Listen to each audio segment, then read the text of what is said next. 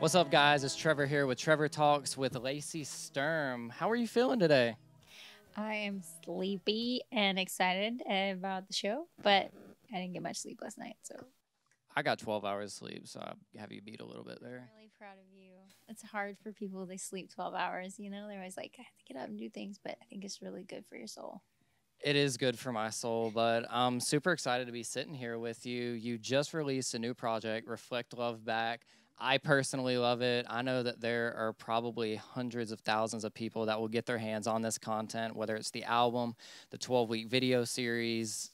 Tell us about it. Like, what inspired this? You write books, you make music, you were in one of the most successful bands. Every single time I look on YouTube for the most successful vocalists in a band, you're in the top 10. And it's amazing. Just tell us a little bit about Reflect Love Back, the album, the series.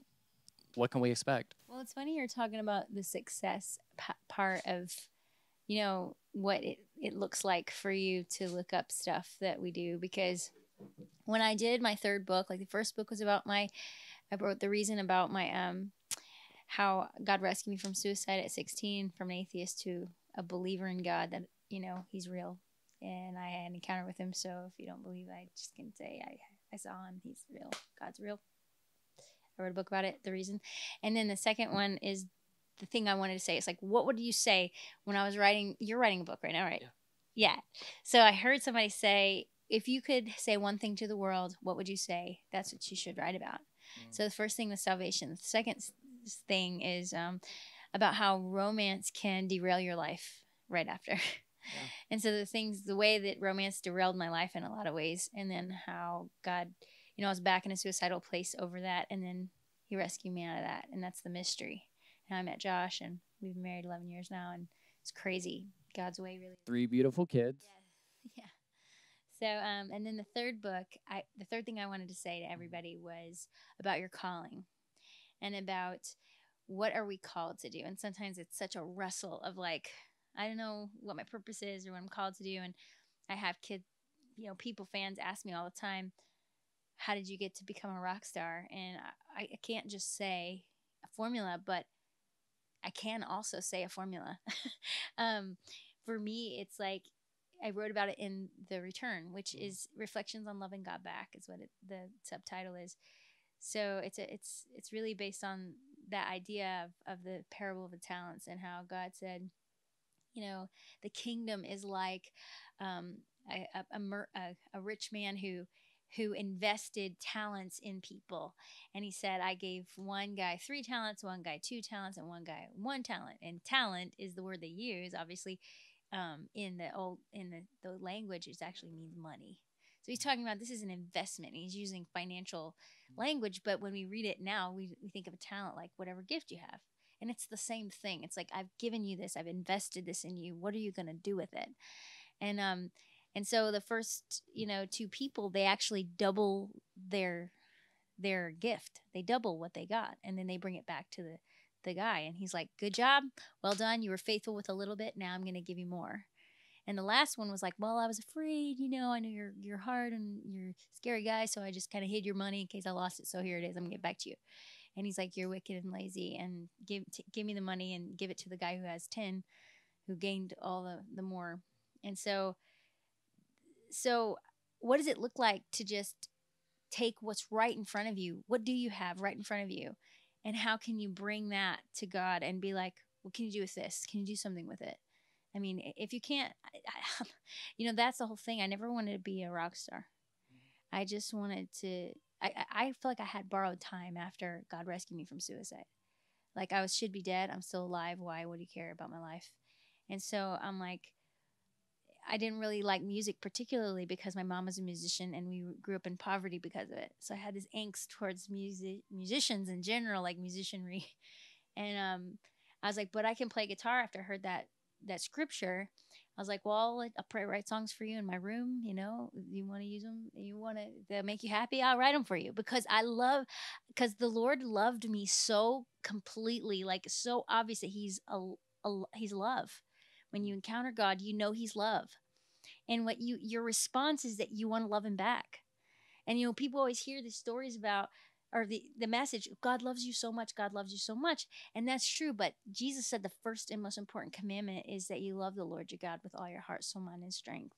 And we don't want to hang out with somebody that we think is this terrifying being that is, like, this is one of the things we're exploring in Reflect Look Back right now is, my friend Bill says he's not like that creepy Santa Claus that's got a list and he's checking it twice.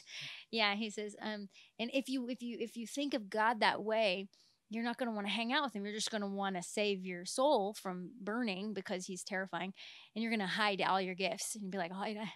But if you know that he's good and he actually has plans for you, when you actually pursue to know God, you find that he's good, that he loves us, and your response is that you want to love him back. It's just like, we can't give him anything, but we can love him back, and that's crazy. So that's what the whole thing is about, the return. And then, with Reflecting Love Back, the devotional series, I really wanted people to learn how to stand on their own feet with their faith, because so many people walk away from God because of something someone said, or something a pastor did, or something they heard.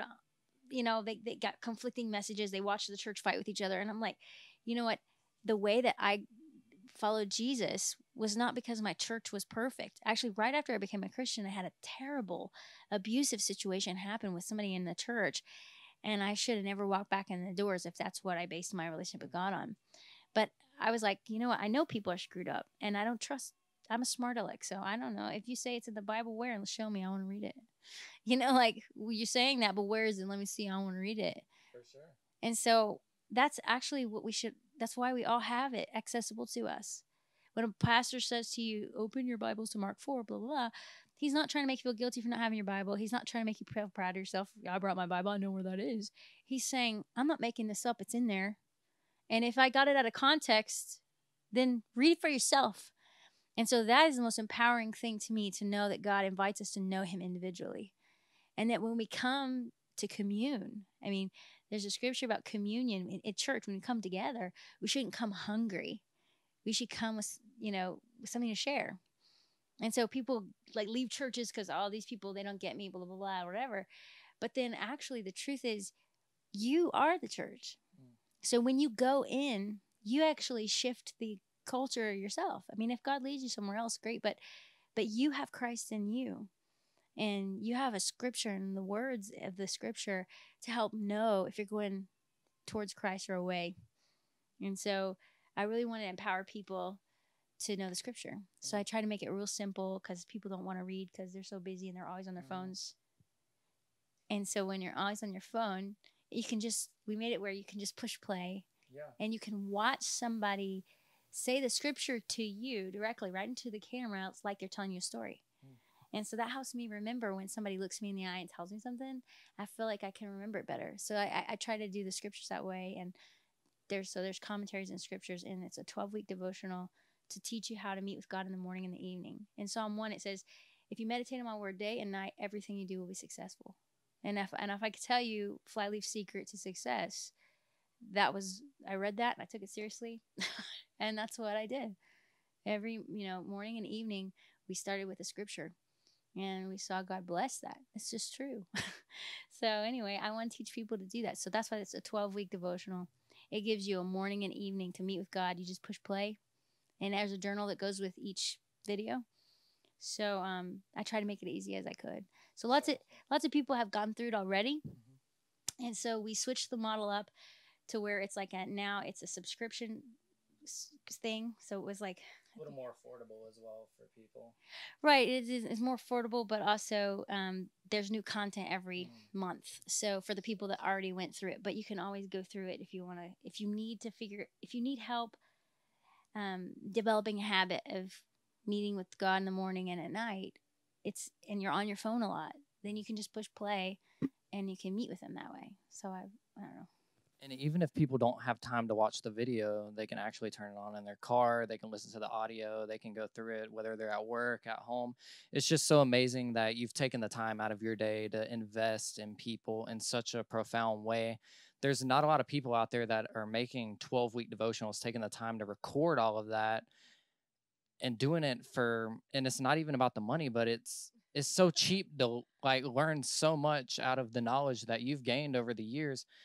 The last time I saw you, you were studying on a tour bus. You were raising 2 kids at the time. You were pregnant, headbanging on stage every night, living the rock star life, and going to college and writing a book at the same time. And I was just like, I want to be as consistent and I want to work as hard as you. Like, that is amazing.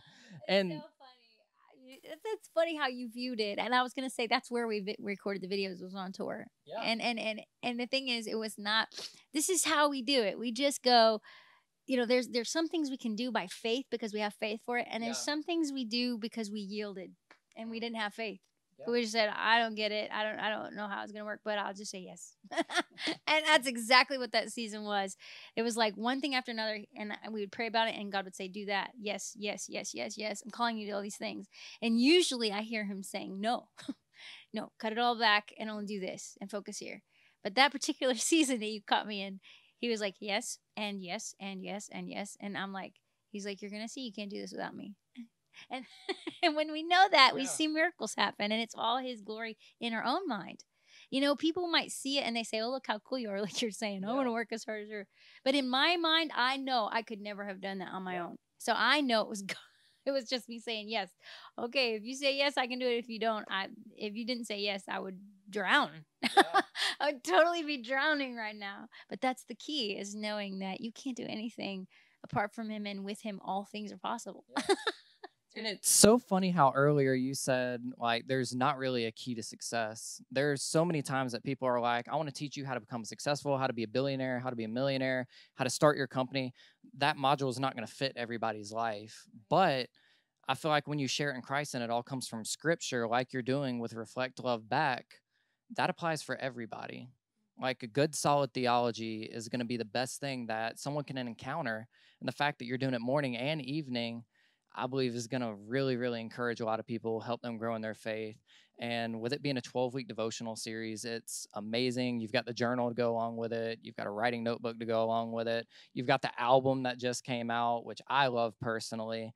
And I was telling the guys earlier, like, I would not be doing Trevor Talks. I would not be doing starting Fear is a Liar clothing brand, writing a book. I wouldn't be doing any of this.